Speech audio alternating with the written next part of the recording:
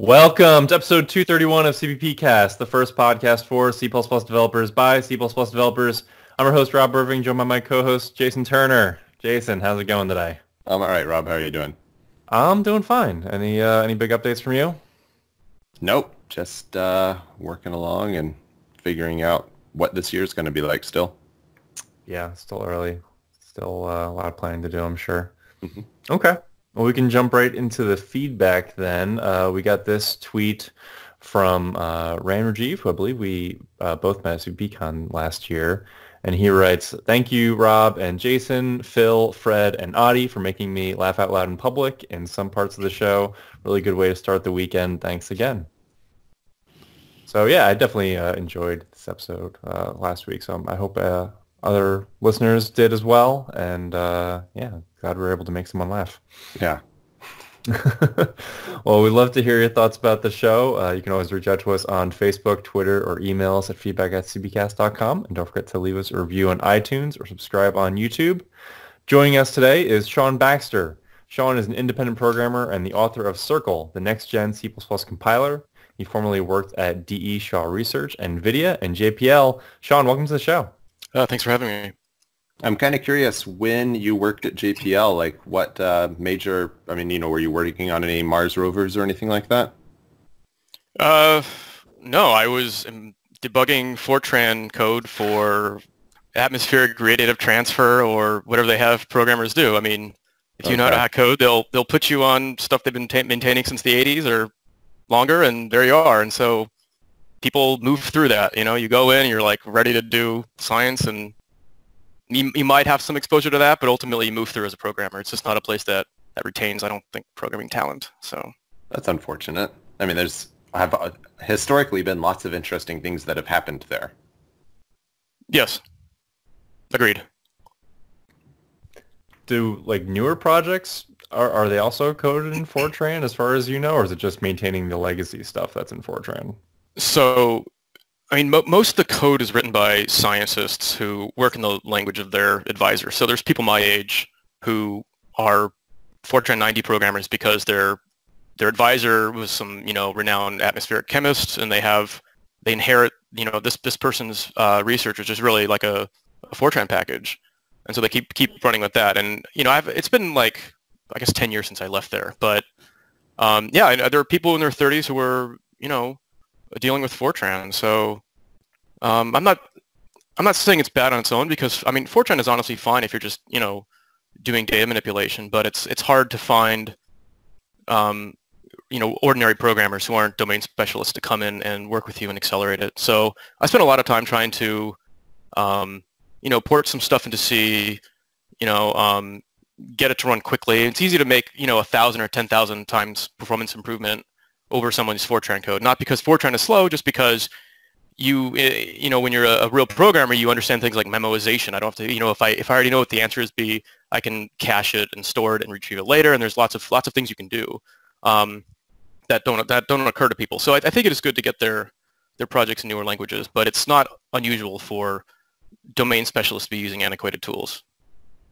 Right. It falls in line with what I've seen with some of my training lately is organizations moving from Fortran to C++ simply because it's hard to find good Fortran programmers today. Yeah, I mean, that's a good reason to move. Yeah. Okay, well, Sean, we got a couple news articles to discuss. Feel free to comment on any of these, and we'll start talking more about Circle, okay? Mm-hmm. Okay, so this first one we have is a blog post, The Hunt for the Fastest Zero, and this is on the Performance Matters blog, which I think we had another blog post from them somewhat recently. I think you're right. And yeah. And this is interesting. Someone wrote a method just to fill a char array with zeros, and you can get 30x improvement by using the char /0 instead of just the integer 0. And they dug into it, and it's because of template specialization. Template specialization specifically with lib standard C++, GCC standard library implementation. Right. Yeah. This test is all with GCC. Yeah. Apparently, libc++ from LLVM doesn't suffer the same drawback. Okay. And Did he go into why? Or what did they do differently to avoid honestly, this? I don't recall. I read the article a few days ago now. Well, anything interesting you got out of this one, Sean or Jason? Use memset, I think. Just use memset. Use your optimizer. Because they were using the optimizer on GCC. Yeah, but he qualifies it. It's after. It's okay, so at 03, then it goes. Both versions go to memset. But at 01 and 02, it doesn't. Right. I knew it was at some point that it did. It did ultimately. Okay. Next one is we have this paper submitted to the ISO committee, and this is 2D graphics, a brief review. And I'm not familiar with this author, James Barrow, but he went over the entire 2D graphics proposal and made a number of conclusions and recommendations about things that the author suggests should change. And it seems like very constructive feedback. Is how I looked at it. I didn't read the entire paper because it was quite long. I was just going to say I take issue with a brief review, but well, if you just skip ahead to the conclusions, recommendations, he does itemize all of his main takeaways and recommendations for the paper. Well, the original paper is like 300 pages. Yeah, which is why I don't think you should try to refute it point by point. It's a weird thing to put into the C++ standard. I mean, there's nothing in the past 40 years of software that's evolved faster than graphics. And like, what are you dealing with now? Ray tracing hardware, augmented, like head-mounted displays, augmented reality. Yeah. There's so much technology, and like the graphics TS is basically like GDI. I mean, it's like 1990s ideas of paths and pen widths and brushes and things. Like, I mean, that was useful back then because there was no RAM and there was no bandwidth to do full color graphics. And now if you're doing a 2D game even, you can provision 50 auxiliary buffers that run on GPU, and you can have hundreds of layers of post-processing and all this capabilities available. And I don't know why they'd want to take a graphics library, which should be fast-moving, and then slow it to a crawl by forcing it to go through ISO standardization every 3 years to get new updates. It's like the weirdest thing to hamstring like that. I can't disagree with that take. I mean, I do think, and I think one of the recommendations in here was to kind of break it out into smaller proposals like linear algebra, which I believe is being done. Right. And those things, could be standardized and don't need to be as fast moving as the entire, graphics library.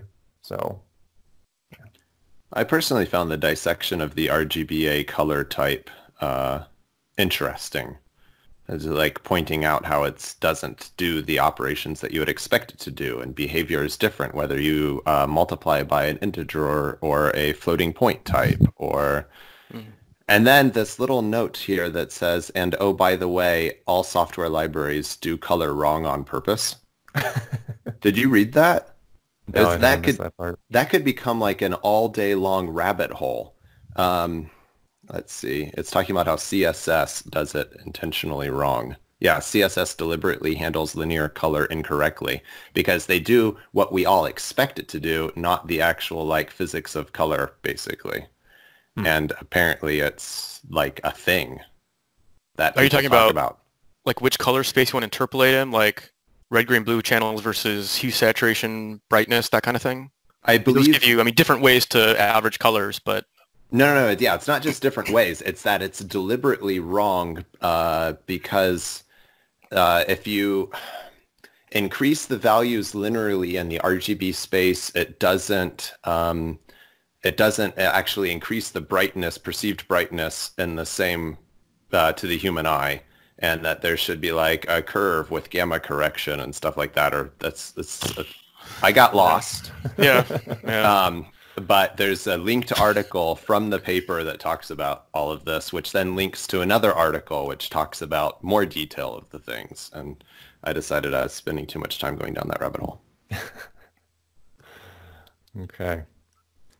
And then the last thing we have to mention is, and I definitely did not go over all of these, but the pre-Prague ISO mailing list is out, so you can take a look at all the papers that are going to be presented at the Prague mailing, which I think is next month, or is it the end of this month?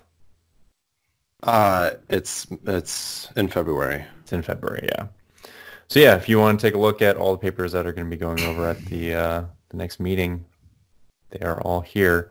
And I think there's still going to be some bug fixing for C++20 going on at this meeting, or are we past that? You're giving me a funny look, Jason. Oh, no, I just noticed a paper in the mailing that I had not noticed before, so that funny look was not directed at you. Okay. I believe this is the last opportunity for bug fixing. I believe so. But they'll probably also start to actually look at some of these papers for 23. Yeah, I'd have to look at the timeline, sorry. So Sean here is, just for the record, it directly mentioned once and indirectly mentioned at least once in this mailing. Well, the don't context for all the things is a circle mailing. Yes. Yeah. And then yeah. There's another one that's the circle meta model. Yeah, there's a pro and the con sides. Oh, okay. So maybe we'll talk more about that once we actually get into the interview portion. Sure. Is there anything you wanted to highlight before we get to that, though? I saw that Titus updated his ABI paper. I wasn't really sure what changed in it, though. I didn't read that. I was focused on the constexpr papers that I had not yet seen. Anything notable there that you wanted to mention? Some C header library constexpr proposals. David Stone's second revision of his paper on fixing the inconsistencies between constexpr and consteval, which I did not appreciate the first time I read this, what the problem was. The second time reading it, I do. So there's that. Basically, a consteval function must be evaluated, even in unevaluated context, which then breaks some things. So he wants to just basically cross out a single line saying that a consteval function doesn't have to be evaluated in unevaluated context. Then I get the arguments for wanting to change the scope of constexpr if, which is probably a talk all by itself, because it's been an ongoing argument if you follow these things on Twitter between like Andre, Alex Andrescu, and the rest of the C++ world. And there's a paper here about reducing the scope of constexpr if. But I am just so opposed to anything that actually has an if block where the scope is outside of the if block. Like, that just does not work for my brain. But I don't know if that's worth going into. How about you, Sean? Anything you wanted to talk about with these? No, not really. Okay. Okay. Well, as we kind of mentioned, we have talked about Circle a little bit over the past few weeks. We first brought it up when going over a blog post from Shahid Manid regarding his stood embed proposal. Right. Yeah. And we briefly mentioned Circle in the context of that because you went ahead and just added an embed-like feature to Circle. Yeah. And and afterwards someone suggested we just have you on to talk more about Circle. So do you want to just start off by telling us about what the Circle language actually is, what the compiler is? Sure. So when I had this idea 4 years ago when I started, was to take C++ as it is and then rotate it from the runtime onto the compile time axis. And so you could have essentially a runtime version of C++ programs and compile time versions that are interleaved, and you use a single token, which is the meta keyword, to distinguish if you want something to be compile time versus runtime, which is the default. So instead of trying to like add more core language mechanism and change semantics, my belief was that the semantics of C++ should be completely viable at compile time. So if you want to use a stood vector at compile time, you should just be able to use #include vector and use stood vector. So you do like meta stood vector of int, foo, and then you can manipulate it at compile time. So if you have a meta keyword in front of a declaration, that object that's declared has a compile time storage duration. If you have meta in front of a for statement, that becomes a compile time loop, which is really an unrolled loop. And then the loop index is not constant, but it is compile time. So that loop index can be used as a case statement argument, or it can be used as a template argument, or it can be used as a bit field specifier, right? What I realized was that constexpr conflates two different things, which is constancy and compile timeness. And if you were to keep those things separate, and instead of trying to mark functions that you want to be called at compile time at the function, but rather mark at the point of the call, then you can suddenly import, 40 years of C++ and C libraries and have everything available at compile time. So yeah, I just put meta in front of some expression, and it runs at a compile time. And this changes semantics in like a really nice way, because in ordinary C++ code, you can only put expression statements in block scopes, right, in functions. So you can't put an expression statement in a namespace, because that namespace is really reserved for like static initializers or dynamic initializers. You can't put it inside of a class scope, because class definitions don't have anything that can be executed, right? Same with enums. You can't put a printf inside an enum.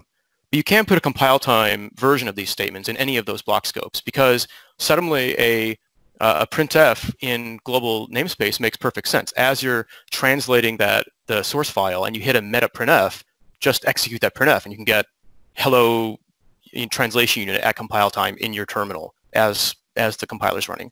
Or you can do it inside of a class definition. So it really makes template metaprogramming very easy, because now I can use ordinary algorithms. I can use std sort and std unique to create a unique list of types. And I don't have to like create anything new. I can just use the existing infrastructure, and I don't have to think about creating a set of partial template specializations that will, through some kind of deduction magic, get me the solution I want. You can program with the existing idiom. And what's cool is that once you have compile time control flow, once you have data-driven, compile time if and compile time for, you can do useful things with information the compiler has always maintained but never exposed to you.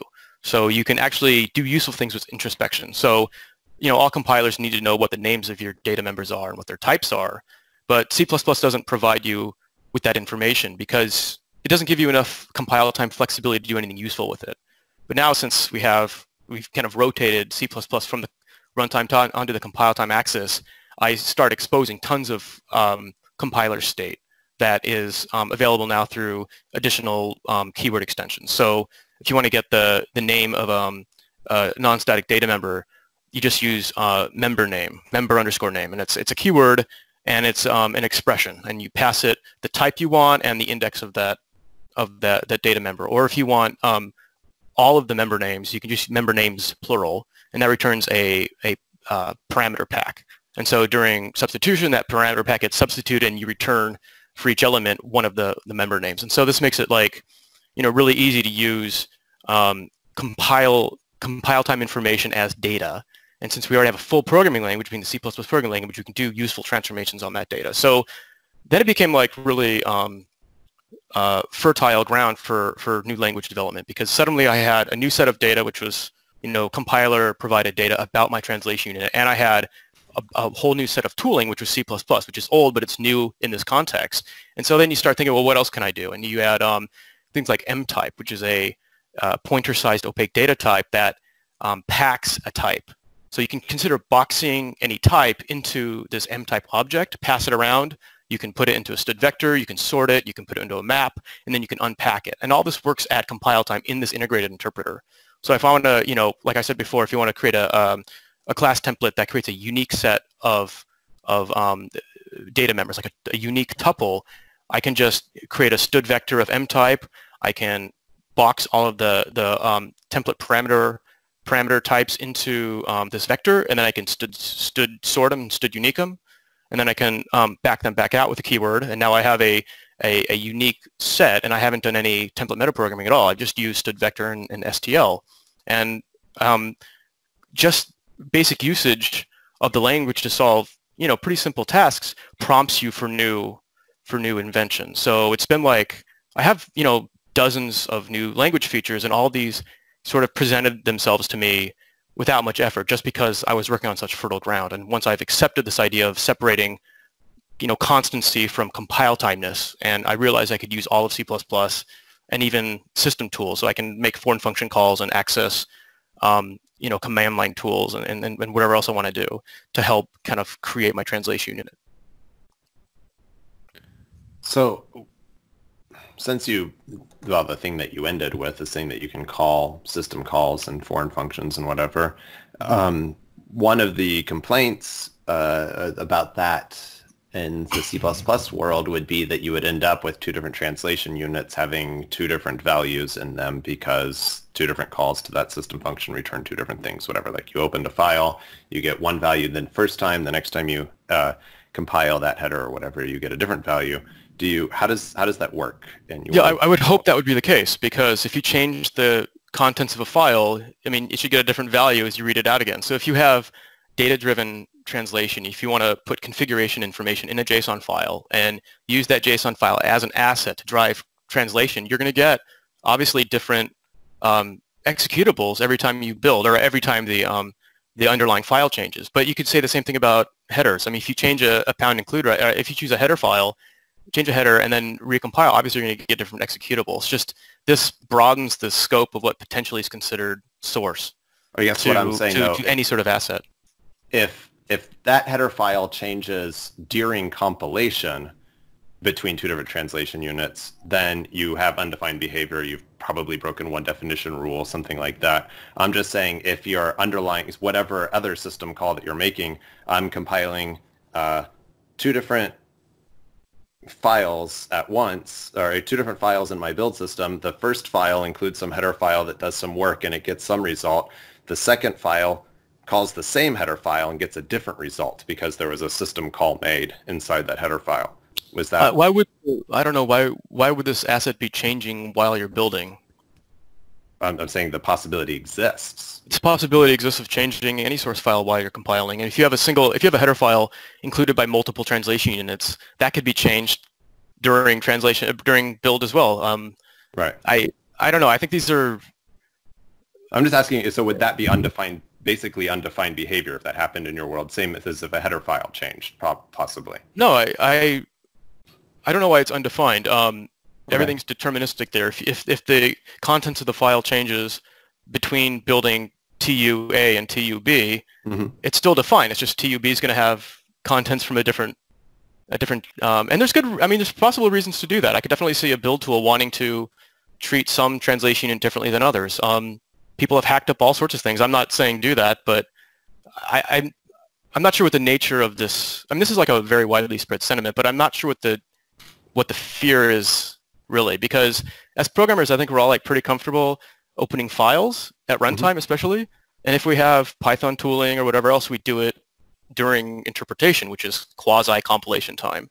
But the idea of opening a file at compile time scares people, and I don't understand why, because it's really no different than opening it at runtime. It's the same system. It's the same API. You can use like file star f equal f open and read the data out, or you can use JSON HPP or whatever you want, and just use it responsibly. Don't try to build a trap and then step in it, I guess. Okay.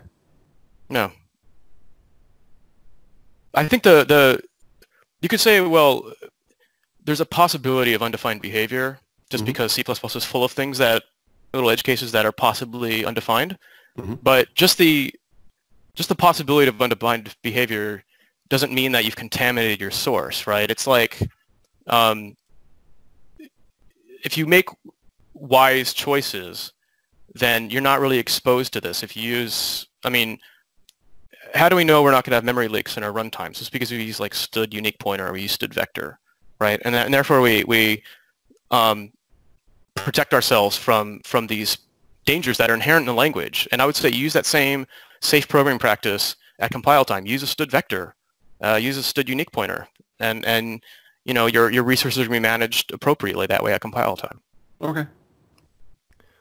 What compiler are you building this on top of? Did you start off with Clang, or you? No. What are you working with? Did you start something you're on your own, or? Blank's file. Yeah. Oh wow. Yeah.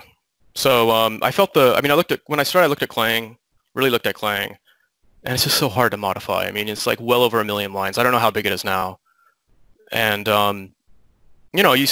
everyone on Twitter who tries it, they end up writing some like lengthy blog about it. Like, Corentin did it like last month, like a couple weeks ago, about putting in a small modification, and then you like run up against, some sema-braced initializer routine that's like, 30,000 lines, and you're like, well, I don't know if I want to make huge modifications. And I've made like, dozens of really deep modifications or additions to C++, and the idea of trying to do that to Clang was like not appealing to me. So I wrote a new compiler from scratch.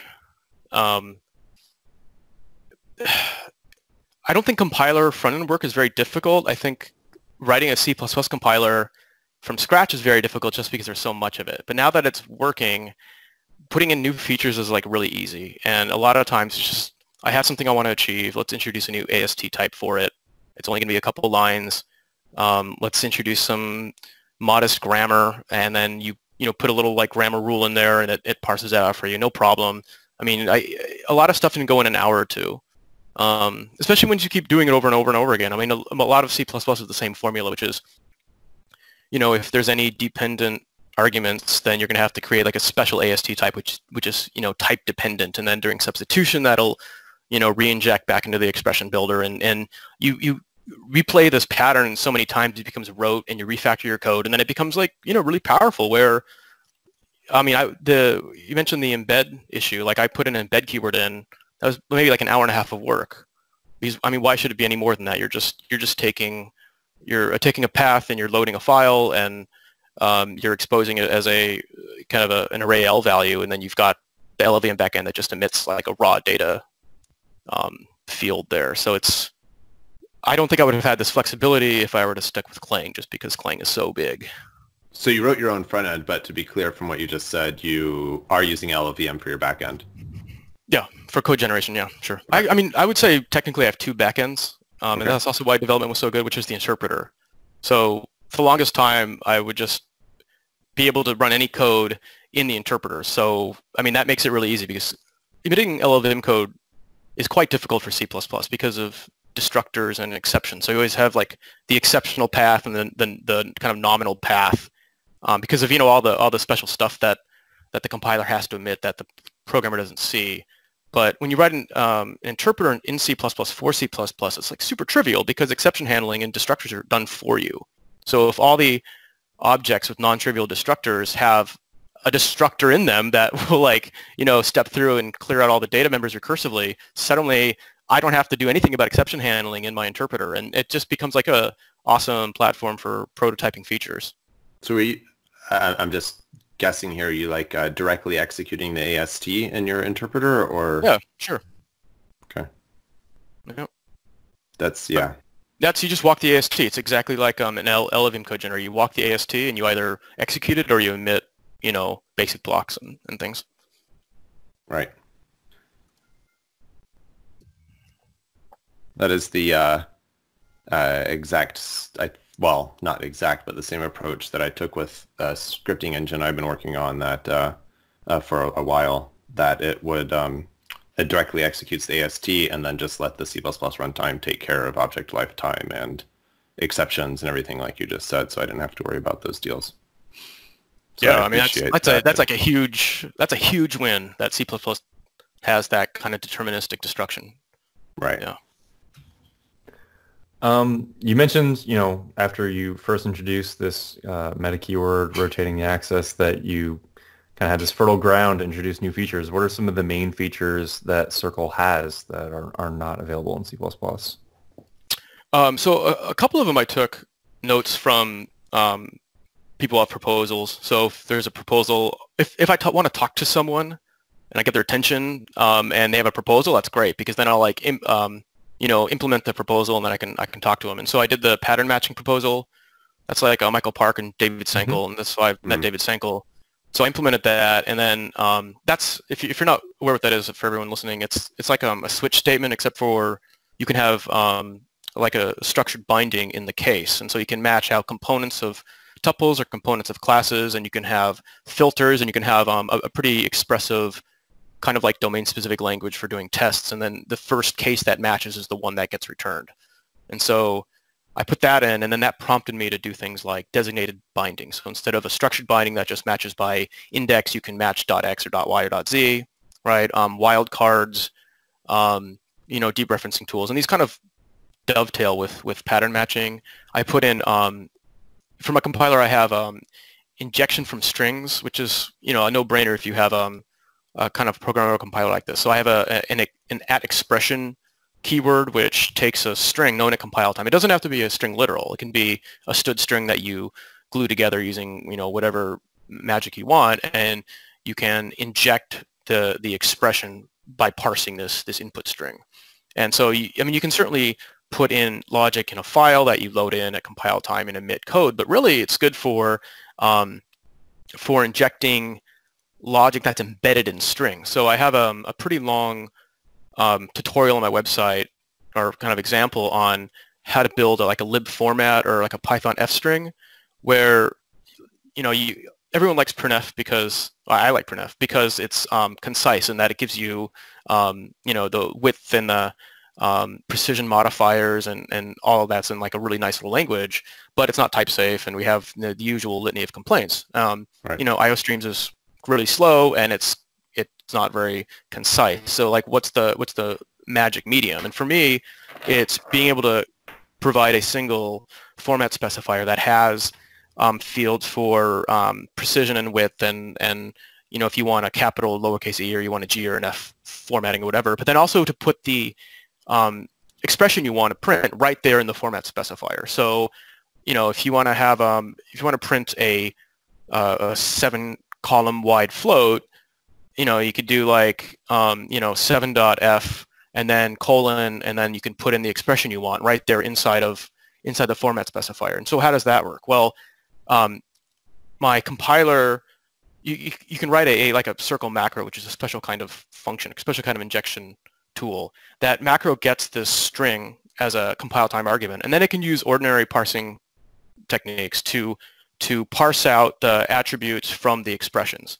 And then it can inject that expression from a string into the compiler, and that will evaluate the expression at the point of the macro expansion. So essentially, you've got, just like Python F strings, you can kind of create your own domain-specific language, a formatting language that allows you to embed the expressions right there into the specifier, and then parse those out, do some operations on the data, and then evaluate the embedded expressions. And you can do that through injection. So it just makes things really nicely. We can now have kind of functions that take in arguments in non-traditional ways. The problem, one difficulty with lib format, for instance, is that it has format specifiers, but there's no way to check that the format specifier and the provided variadic arguments are compatible until runtime, because you can't actually parse the format specifier until runtime. So it ends up packing... just for the record, there is compile time checking as well for lib format.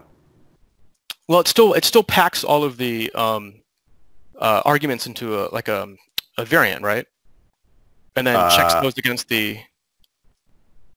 I'm not entirely sure how it's actually implemented, but you can... If you can get a compile time error, if you specify a compile time... Oh, really? It specifies a format that doesn't match the types passed in. Okay. Well, it just makes it not really easy this way now, because, again, we have reflection and variadic template subscript. Oh, we don't even have arguments. We just have this format specifier, and it's easy to kind of introspect to compile time. Right. So there's really no question of how you would do it, I'm trying to say. Right. Other things I have are like object and data member pack declarations. So I have like a one-line tuple, tuple class template, which is just it's a pack expansion, but instead of expanding like into an initializer list, you can expand into a class definition. It's just like there's a lot of like really concise ways to do things that don't involve any loops, or people nowadays don't really like loops as much for good reason, and they want to use kind of this functional or like declarative approach, and I'm trying to do that with more of class definitions as well. If you don't mind, I want to go back to something earlier I forgot to ask about. You were talking about implementing a C++ parser and compiler. Just out of curiosity, like how much of C++ do you actually support right now? I don't think I support all of 17. I don't support yet deduction guides on std initializer list, which is like pretty obscure. I support deduction guides, but only on constructors and not on the braced initializer list versions of constructors. I haven't gotten around to that. Okay. Is that it? I'm not sure what else I'm missing from C++ 17, if anything. As far as 20, I have concepts, which are pretty easy, actually, to implement, and then I have spaceship. There's no like test for spaceship yet. I'd like to do coroutines, but I'm looking for more guidance on kind of ABI concerns and what it actually means. I guess GCC 10 just came out with coroutines merged now. Oh, so I thought it was just like this week or last week. Oh, so if it hasn't been released yet, but I didn't know it had been merged. Okay. So yeah, but I didn't even know it had been merged. So yeah. Right. So when there's guidance on how to do coroutines, because that is like that really ripples down to the back end in a big way, then I'll add that. Yeah, I haven't made a pass through the C++ 20 draft yet, but most of the stuff in the C++ 20 draft is pretty modest, except for like modules and coroutines, which I find are the hard ones. Like in a hypothetical, if I had like a C++ 14 project right now, should I be able to compile it with your compiler? Yeah. Yeah. I mean, there's a few things I don't support that are non-standard. Like I parse the AVX intrinsics, but I don't emit backend code for them, things like that. But that's not really part of standard C++. Right. You know, that's just busy work really to find all those LLVM intrinsics, well, thousands of them. Yeah, so for my test case right now is, I mean, the biggest one that I added in, I guess, November is range v3. There's like 212 tests in range v3. And I compile those with C++ 20 concepts. So those all compile and build, and that was like definitely the biggest torture test I faced.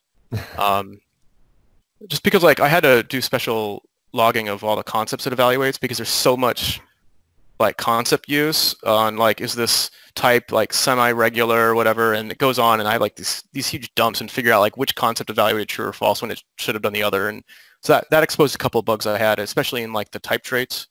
You know, is like, is X trivially constructible from Y, that kind of stuff. But yeah, so I try to use a lot of like really forward-looking things in my regression tests. I have like HANA's compile time regular expression code. Mm-hmm. That compiles fine, although that code's not actually crazy. And then I compile some of my own translation units. I don't have a bootstrapping compiler. I haven't contaminated the Circle source code with Circle because that's like, I think that's insane. And I understand people from other languages do it, but it doesn't make sense for C++ compiler to to try to bootstrap itself anymore. Yeah, so I just have like normal C++ 14 or 17 source code for the Circle source. And it's also Circle goes through such feature churn. Like I'm constantly removing and adding features, so it wouldn't make sense to do that. That just leads me to like 3 other questions. So my understanding, and I could be completely wrong on this, is that at least some of the modern C++ compilers do some transformations on the AST for optimizations before they pass it off to like the LLVM backend. So just like out of curiosity, like have you compared, like, does the Circle compiler generate like approximately the same optimized code that Clang does for the same input? Well, Clang uses its own proprietary blend of flags and spices, I guess. Right. So I use like the default, well, I just use the default 01, 02, or 03 settings. So yeah, it should be, I don't actually believe Clang does real source transformations. I thought they did something, I mean, but I could be completely off base, so like, I'm not I think everyone does some constant folding, and certainly if you have like a const x per function call in an expression, it'll want to fold that, and I fold that, but I'm not sure what other operations it would do. Okay. I just don't know what, you know, you can, it's a lot easier for the backend to optimize than it is for the front end. It's like once you get into that like 3 address code, that like single static assignment code, right, it just becomes a graph problem, and then you can say, well, like these 2 edges are going from the same source to the same destination, and collapse them and merge, and like it becomes like a really easy problem. And that's why LLVM's been pretty successful, because like they reduced it to a attack that's really easy to process, and I wouldn't really want to do very much in the AST. That's fair. You mentioned that you're constantly adding and removing features as you're playing with things. Would there be a way for me as a user of Circle to say, well, I, am relying on features X and Y, make sure that they are enabled or disabled these features that for whatever reason have gotten in my way or something like that? Like, do you have flags for any of these things? Just no, but I don't have users who talk to me either. So, I mean, I'm the only user. I wish it were not the case. I wish there was like interest in doing something with this. But right now, it's me. Some people, I mean, there's been some interest and people have looked into it for writing some papers or doing talks or whatever. But the core language just seems pretty stable. Like the things I've really been refactoring are like macros, some of the injection stuff. But yeah, I don't have a problem adding new features. If someone just asks me like. They ask me about embed, and I say, yeah, I'll put an embed. It's no big deal. I don't know if I would want to remove any features yet. Okay. Yeah, I did I just this week, I finally dropped the list comprehension feature, which is, I think, the biggest transformation to the core C++ language in ages. It's like, I'm really pretty amped about that. Can we talk about that right now? Yeah, sure. Go for it. Go ahead. So one of the things that Python people have been, posting about since the beginning was that Python has list comprehension. So you just have like a square bracket, and then you can put a for loop inside that with a filter, or you can put some slices in there, and it will, expand these guys out and create a list for you. And the Python list is like a standard C++ vector, basically. And yeah, it's really nice, and it's really expressive. And they have a point. And the C++ answer was to do ranges. And ranges doesn't have the concision, and it's not a language built in. And so it takes a long time to build, and then the compiler errors are really scary. And I think it provides kind of a logic that's difficult to get your head around. And certainly no replacement for list comprehension. So last month, this is only 6 weeks ago now, I said, what I'm going to do is use the existing infrastructure laid out by C++ 11 parameter packs. So if you have a parameter pack, there's an implicit bit held by the compiler, which is this is a parameter pack, right? And it's only going to materialize a real value or yield a real value during template substitution. Okay. But other than that, it's just like an expression. So if you have like a non-type parameter pack of ints, so int ... my ints that you feed to a function or feed to a class, and you reference those things, that returns a PR value int, right? It's a real integer. It's not some wrapper. It's not like a range T around int. It's an int, and so it can do overload resolution, and you can add these things together. You can do whatever you want to do on expressions of that type and of that result object. So I said, okay, what if I were to kind of run with that pack bit, add a second pack bit, which is the dynamic pack property, and then allow you to turn any container into a parameter pack, which is dynamic though. So what I did is I introduced a slice syntax, which is like the square bracket with a begin : end : step, which is the exact same syntax you get in Python. I think Fortran has it. I think maybe. MATLAB has it. I mean, they're like kind of different as far as like the ordering. But the idea here is that you have a begin index, an end index, and a step. And the step can be like positive, or it can be negative to go from right to left order. Okay?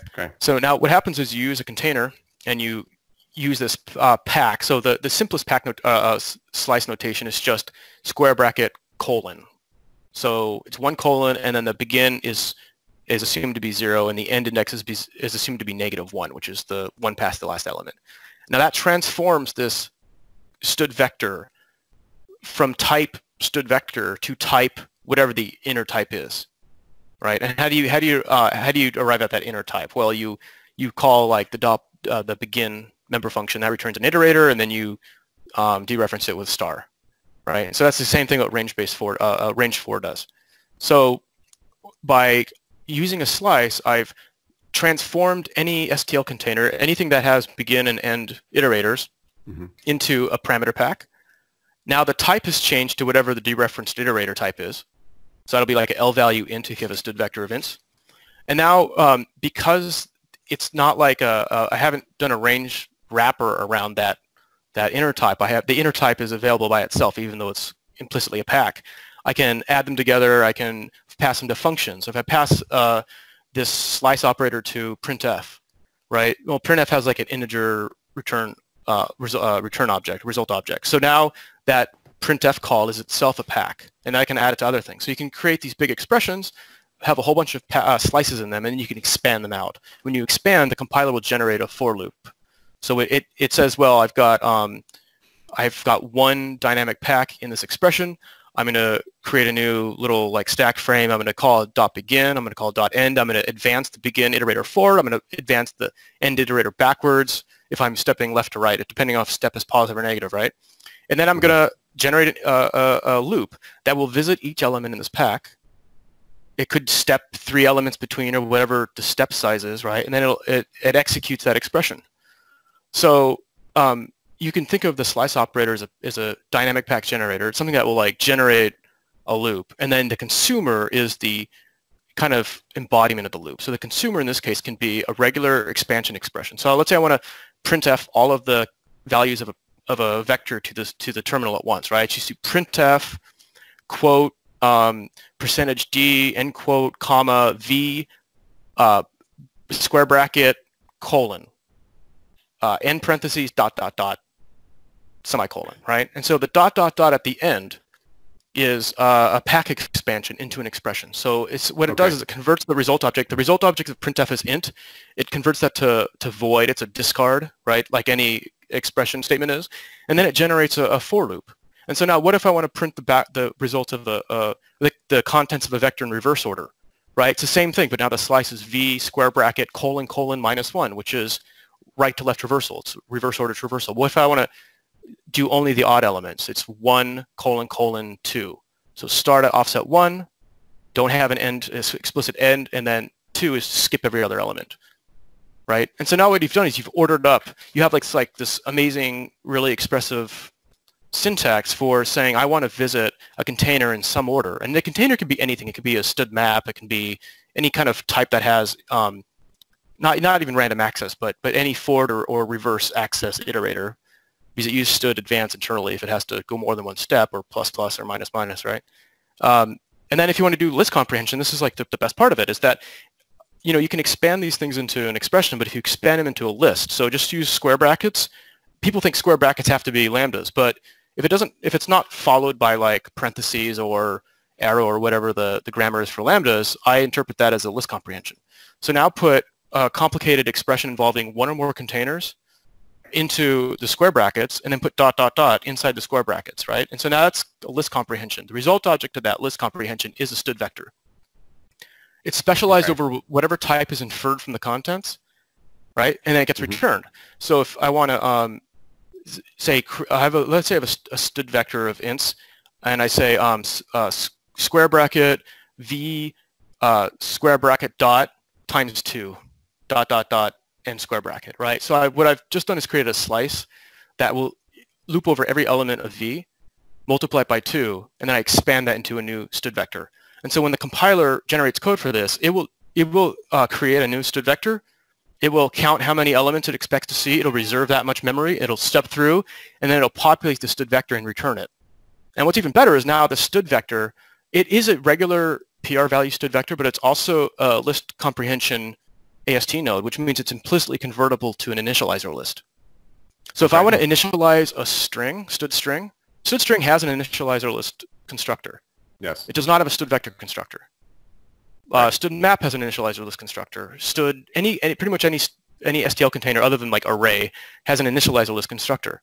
So this will the list comprehension provides the backing store, which is dynamic memory required to hold the contents of the initializer list of some dynamic length. We don't know what the length is at compile time because heap allocation is used. It creates that std vector. It does a materialization on it to turn into like an expiring X value, and then it returns or yields an initializer list with a pointer into that data. And so now we can have kind of universal list comprehension initializers for any STL types. And I have this very long document on GitHub with all the other circle stuff that has like hundreds of examples on how to do text manipulation. So how do I take one string and say, alternate capitalization or double characters or whatever you do, things that are shown as STL ranges or C++ range examples, but now entirely in this new list comprehension syntax without any additional function calls. The point is that there's no function calls required. Everything's accelerated by the compiler itself, and so there's no Sturm und Drang over the design of the interface. A lot of the problems people have with std transform and std for each, whatever else, is that there's a specific interface and you have to cohere that interface. Transform will visit every element between the begin and end pairs, but what if you want to visit two arrays simultaneously? You have to create a zip iterator. What if you want to step every other element? You have to create a step iterator. Now, what if we want to do both? What if we want to step and zip? We have to make sure we have the step and the zip iterator composable. Do we use pipes to compose them? Do we use composition? And it becomes like a huge question, because what we wanted to do is express an algorithmic desire through a function, but that function has to have a specific interface. By doing everything in the language with list comprehension and these dynamic packs, I avoid all that. I never have to create a lambda for this stuff, right? Because I'm not trying to ship my special functionality, capture scope through this closure, and then pass it to another function where it'll be invoked again. If I want to do a reduction, I have like C++17 has fold expressions, which is like ... plus some container. So I've expanded that to work with dynamic packs. So you can do ... plus v square bracket colon, which is like the slice of v, and that'll add up all the elements in a container at runtime, right? That I can put any expression in there. It's not just slice of v. I could say, find me the max of these, the difference of two elements, right? So I have vectors a and b, and I want to find the max difference of two elements, right? So there it's just ... stood max, parentheses, a slice minus b slice. Now, that'll find me the maximum of all of the element-wise differences. But if I want to do that with STL, I'd have to create a lambda function that encloses that behavior of a minus b, and then I have to figure out a way to get the current iterators from a and b to that lambda, right? And like, that's an interfacial problem, and that's why we have concepts. We have to make sure that these different requirements are composable. But when you build this functionality right into the language, that all washes away. I don't worry about interface anymore, and I don't have to worry about closures because there's nothing to close. This is all written in line. And so I think from like an immediacy argument, it's much easier, it's much better to have a rich core language of C++, because you don't worry about interface. And that's what's been killing C++. When you look at STL code, it's like there's a zillion constructors in every type now. Every type has an explicit, non-explicit one. There's so many enable if statements. There's just so much stuff now because people worry about composability, but composability is not a problem when you're just dealing with individual expressions. So my push for this is to make the language as expressive as possible, so you're not worried about calling libraries and how to use libraries. So if I could make the completely, let's see, ignorant, I have no idea because I've never actually tried this, feature request for your list comprehension, it would be, if I understood you correctly, this is what I would like to see. If the size of the list being built is known at compile time, like it's coming from a std array, then the backing store itself be a compile time sized thing like a std array. So then for systems that can't do dynamic memory for whatever reason, it could still work with your list comprehensions. Yeah, I thought about doing that. If you have right now the slice operator always returns a dynamic pack. Right. If it were to return a static pack, it would work because list comprehension is it includes a regular initializer list in it. So you can do if you have a non-type template parameter pack, you can expand a non-type pack in that, right? Because you can compose it of multiple things. It can be a slice expression, and it'll go through the whole slice expression, comma, some scalars, comma, static pack expansion. You're talking about a static pack expansion. It would make sense, I agree, to put in a slice operator that allows you to, oh, wait a minute, I have that. Shoot, I'm not sure if it works for that or not. I do have a slice operator on template packs. I forgot about that. ... slice. And so if I'm giving a non-type parameter pack and I want to only like get the even elements, I can do ... bracket ... 2, which skips every other one. Interesting. And that transforms the original pack into another pack. But now this pack essentially only presents half the elements to me. So then if the original pack had size 10, the new pack has size 5. Right. So when the new pack is expanded, it essentially multiplies each element by 2 or each index request. So it would, yeah, obviously, I think it would make sense to extend ... pack syntax to things like tuples or anything tuple-like, right? Because there's that thing where for structured binding, if you have a class type or a stud array or a stud tuple or a, is that it? Pair? A pair, tuple, array, yeah, and those are all implemented with standard library hooks. Tuple size, tuple element, yeah. Right, so I think that's a good feature request. I think it would make sense for me to check if the incoming expression is not a parameter pack and you use the static slice syntax, then to try to attack it as if it were a tuple or a tuple-like structure. Right. Right, because that would work with std array, right? Yeah. Yes, it should. I believe so. I mean, if I understood everything that you said about how it's implemented, then I'm pretty sure it sounds like it would work. Yeah, I think so. Yeah, all things are possible, right? It just requires someone to say, let's do it, as opposed to, I don't know, sniping at other people's proposals. I don't know. It's like, I don't really write proposals. I just write compiler, and that's why I've got so much done. I mean, I'm the one who decides if it goes in or not. So yeah, I'll probably put it in. Well, then I would like to make 2 other feature requests while I'm at it. The first would be a pull request to Compiler Explorer so that it's possible to play with your compiler on godbolt.org, which should not be difficult to do. Maybe. Okay. It's hard for me to like support. Maybe it's maybe behave identically, but like I don't really have any support team. I mean, I have one person, so I'm not sure if I want to put it out in multiple formats like that. I don't know what it actually takes to integrate it, but...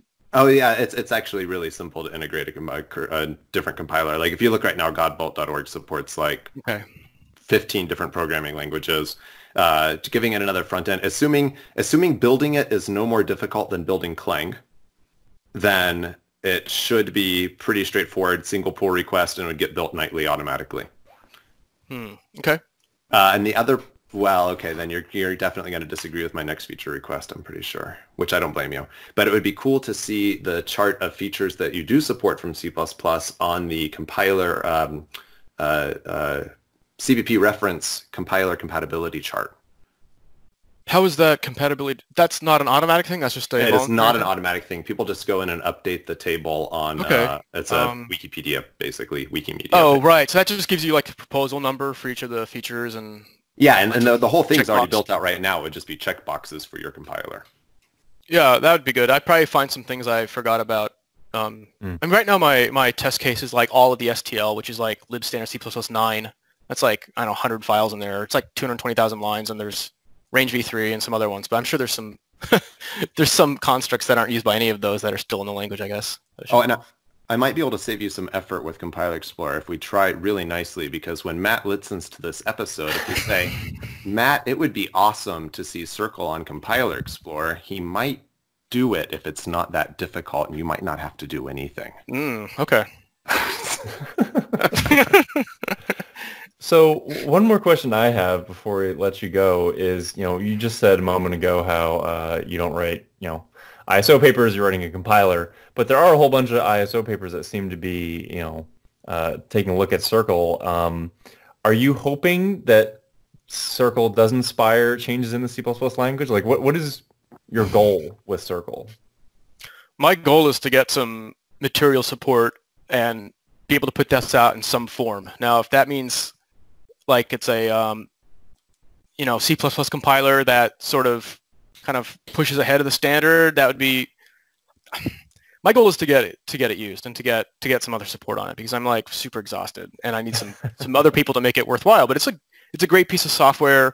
It's about twice as fast as Clang. I put another benchmark up last night. It shows like 2.3 times faster than Clang, like 15 times faster than MSVC in the large array initializer XSD benchmark that Carnton was kind of working on before. It's a fast compiler, and it's easy to use, and it's great for prototyping. And I kind of wish that the C++ community would engage with me and say, well, like, this would be a great platform for prototyping all of our proposals, because arguing over PDF files is like it's not satisfying to me. I don't think it leads to good results. And if people had a path for getting stuff implemented in a real compiler in the course of weeks as opposed to years, that would kind of give the iteration and speed and proactiveness that C++ needs to stay competitive and to become a better language. I mean, I want the code to be used. I forget what the original question was, though. Just what are your goals with it? Are you hoping that C++, becomes more like Circle in the future, or are you seeing it as its own separate thing that you hope people use instead of C++? I guess my hope is that C++ would become like Circle, but I don't have confidence in that. I think there's like a lot of personalities in the committee, and there's just so many people, and for a lot of people, like, the fight is the attraction. Like, the idea of going to quarterly meetings and then duking it out is a career. And I mean, they just like that level of, they like the process, and I don't think that process would get through the really extensive challenges that this compiler is making. I mean, even the question is like, what is a compiler? And Circle is like reframing that, because it's like simultaneously a compiler and an interpreter, right? It's its own scripting language, and that's something that the committee it's not really ready to deal with, especially when it's looking at proposals that have, very small changes about expert if scope or whatever, right? I mean, this is like navel gazing time, and I don't think the committee with hundreds and hundreds of members is ready to go through all of this. I could be wrong. I hope I'm wrong, but right now my hope is that I can get funding, and Microsoft or Google will say, maybe we should like talk to this guy. I can't even get talks at companies. I always try, and haven't actually given a talk at a company, a real talk, since like July. I just kind of given up. I mean, I kept trying Microsoft, and they said, no, the employees wouldn't even stand up for me. So I don't know. I've tried Google a bunch of times, and then get dead ends. So yeah, I mean, I think this is great stuff. Nobody's trying to recruit me. I did give a talk to Herb and Bjarne and Chandler in November, which was good. Okay. Pretty much everyone on SG7. It was like maybe like 8 people.